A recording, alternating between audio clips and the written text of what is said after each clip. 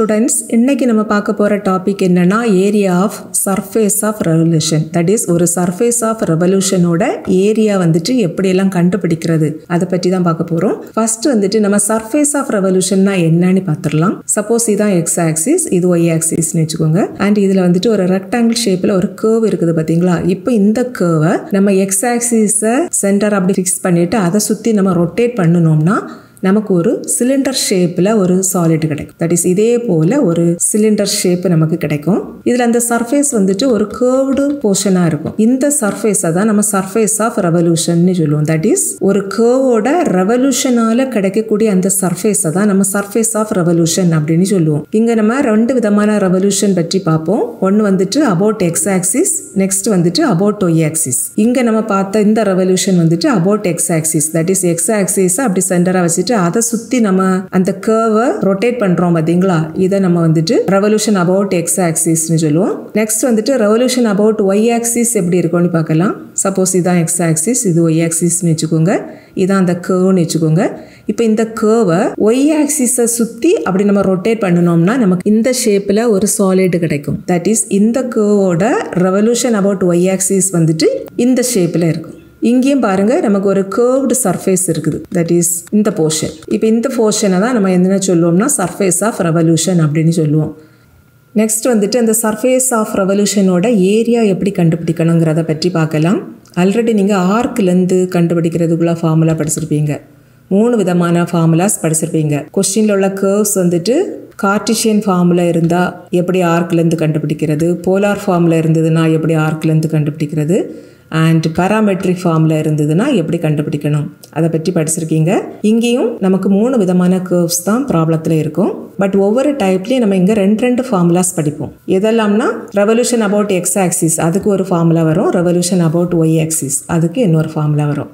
But ரெண்டுக்கும் ஒரு சின்ன வித்தியாசம் தான் இருக்கும். அது என்னன்னு அடுத்தது பார்க்கலாம். சப்போஸ் கொடுத்துருக்கக்கூடிய ஈக்குவேஷன் வந்துட்டு கார்டீசியன் ஃபார்மில் இருந்தது அப்படின்னா ஃபார்முலா என்னன்னு பார்த்துடலாம். கார்டீசியன் ஃபார்ம்னாக்க கொஸ்டினில் கொடுத்துருக்கக்கூடிய அந்த equation in terms of X and ஒய்ல இருக்கும். Either Y equal to F of X இந்த ஃபார்மில் இருக்கும், அல்லது X equal to F of Y இந்த ஃபார்மில் இருக்கும். இந்த Y equal to F of X இந்த ஃபார்மில் இருந்ததுன்னா நம்ம கண்டிப்பாக ரொட்டேஷன் அபவுட் எக்ஸ் ஆக்சிஸ் தான் யூஸ் பண்ணுவோம். அண்ட் கொஸ்டினில் உள்ள அந்த equation X equal to F of Y இந்த ஃபார்மில் இருந்ததுன்னா கண்டிப்பாக நம்ம அங்கே வந்துட்டு ரொட்டேஷன் அபவுட் ஒய் ஆக்சிஸ் அதை தான் நம்ம யூஸ் பண்ணுவோம். இந்த டைப்பில் இருக்கக்கூடிய ஈக்குவேஷனுக்கு ரொட்டேஷன் அபவுட் எக்ஸ் ஆக்சிஸ் தான், அண்ட் இந்த டைப்பில் இருக்கக்கூடிய ஈக்குவேஷனுக்கு ரொட்டேஷன் அபவுட் ஒய் ஆக்சிஸ் தான் அப்படின்ட்டு நீங்களாவே கண்டுபிடிக்க வேண்டிய அவசியம் இருக்காது. பிகாஸ் ஒவ்வொரு ப்ராப்ளத்துலேயும் மென்ஷன் பண்ணிடுவாங்க rotate about X axis R rotation about Y ஆக்சிஸ்னிட்டு கொஸ்டின்லேயே mention பண்ணியிருக்கோம். ஸோ நீங்கள் அதுக்கேற்றா போல் உள்ள கரெக்டான ஃபார்முலாவை சூஸ் பண்ணுறது ரொம்ப ஈஸி தான். ஓகேவா? அண்ட் இங்கே ரெவல்யூஷன் ஆஃப் எக்ஸ் ஆக்சிஸ்னால கிடைக்கக்கூடிய அந்த சர்ஃபேஸோட ஏரியா கண்டுபிடிக்கிறதுக்குள்ள ஃபார்முலா வந்துட்டு இதுதான். இந்த ஃபார்முலா வந்துட்டு கார்டீசியன் ஃபார்முலா உள்ள ஆர்க்லேருந்து கண்டுபிடிக்கிறதுக்குள்ள ஃபார்முலா போலேயே தான் இருக்கும். இங்கே வந்துட்டு அடிஷ்னலாக இந்த 2πயும் ஒய்யும் இருக்கும். இந்த 2πயும் ஒய்யும் நம்ம எடுத்துட்டோம் அப்படின்னாக்க ரிமைனிங் இருக்கக்கூடிய இந்த ஃபார்முலா வருங்க. இது அந்த கார்டீசியன் ஃபார்முலா ஆர்க்லேருந்து கண்டுபிடிக்கிறதுக்குள்ள சேம் ஃபார்முலா தான். ஸோ இது கூட நம்ம அடிஷ்னலாக இங்கே ஒரு 2π இதை சேர்த்துறணும். அண்ட் இது வந்து கான்ஸ்டன்ட்னால இன்டர்வலுக்கு வெளியில் இதை எழுதிடலாம். அடுத்தது ரொட்டேஷன் அபவுட் எக்ஸ் ஆக்சிஸ் அப்படின்னாக்க இன்டர்வலுக்குள்ளாடி வேரியபிள் ஒய் வரும். இங்கே எக்ஸ் இருந்தால் இங்கே வேரியபிள் ஒய் எழுதணும், மாற்றி எழுதணும். சப்போஸ் அந்த சர்ஃபேஸ் வந்துட்டு ரொட்டேஷன் அபவுட் ஒய் ஆக்சிஸ்னால கிடைக்குது அப்படின்னாக்க நம்ம சர்ஃபேஸ் ஏரியா கண்டுபிடிக்கக்கூடிய ஃபார்முலாவில் இன்டர்வலுக்குள்ளாடி எக்ஸை ஆட் பண்ணிக்கணும். அடுத்தது நம்ம என்ன பார்க்க போகிறோம்னா போலார் ஃபார்மில் ஒரு கர்வுக்கு ஈக்குவேஷன் கொடுத்துட்டு அந்த கர்வுக்கு ரெவல்யூஷனால் கிடைக்கக்கூடிய அந்த சர்ஃபேஸுக்கு ஏரியாவை கண்டுபிடிக்கிறதுக்குள்ள ஃபார்முலா என்ன அதை பற்றி பார்ப்போம்.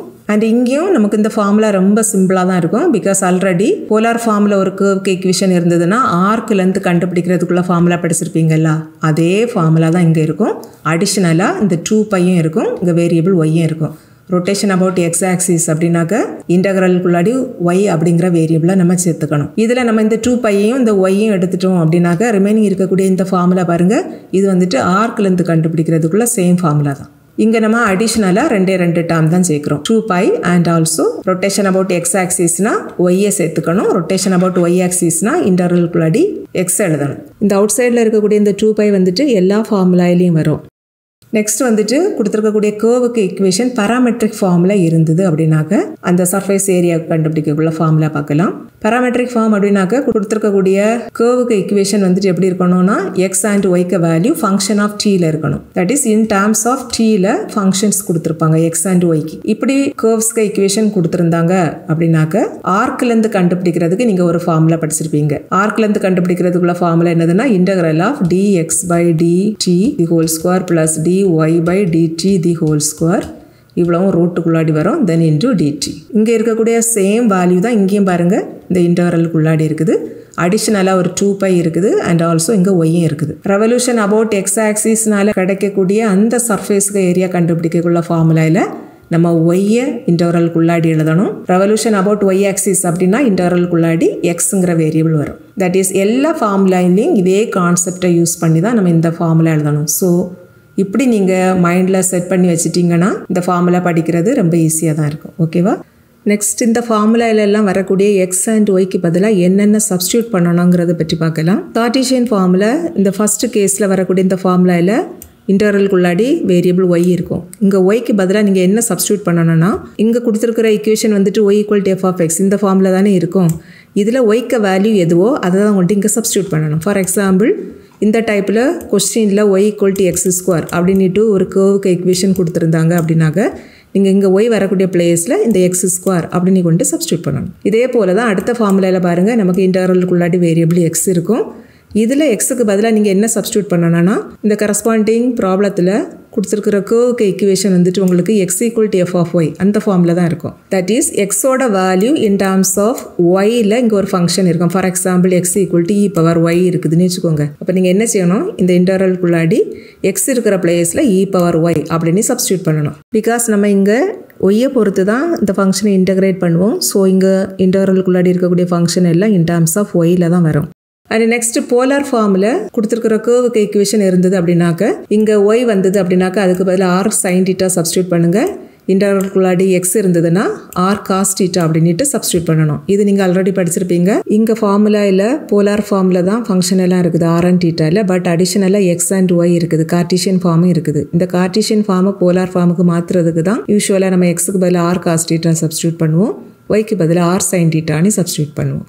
அண்ட் இந்த டைப் ப்ராப்ளத்தில் எக்ஸ் ஒய்க்கு வேல்யூ கொஸ்டினில் கொடுக்க மாட்டாங்க. நீங்களாவே தான் எக்ஸ் வந்ததுன்னா ஆர் காஸ் டீட்டாவும் ஒய்க்கு பதிலாக ஆர் சைன் டீட்டாவும் சப்ஸ்டியூட் பண்ணணும். ஓகேவா? பட் இந்த தேர்டு டைப்பில் பேராமெட்ரிக் ஃபார்மில் இங்கே கொஸ்டின்லேயே எக்ஸுக்கு வேல்யூவும் ஒய்க்கு வேல்யூவும் கொடுத்துருப்பாங்க. ஸோ இங்கே ஃபார்முலாவில் ஒய் வந்ததுன்னா இங்கே கொடுத்துருக்கக்கூடிய ஒய்க்கு வேல்யூவை கொண்டு சப்ஸ்டியூட் பண்ணணும். ஃபார்முலாவில் எக்ஸ் இருந்ததுன்னா இங்கே எக்ஸோட வேல்யூ இன் டேர்ம்ஸ் ஆஃப் டீல கொடுத்துருப்பாங்கல்ல ப்ராப்ளத்தில் அதை கொண்டு சப்ஸ்டியூட் பண்ணிவிட்டு இன்டகிரேட் பண்ணணும். அவ்வளோதான். ஓகேவா?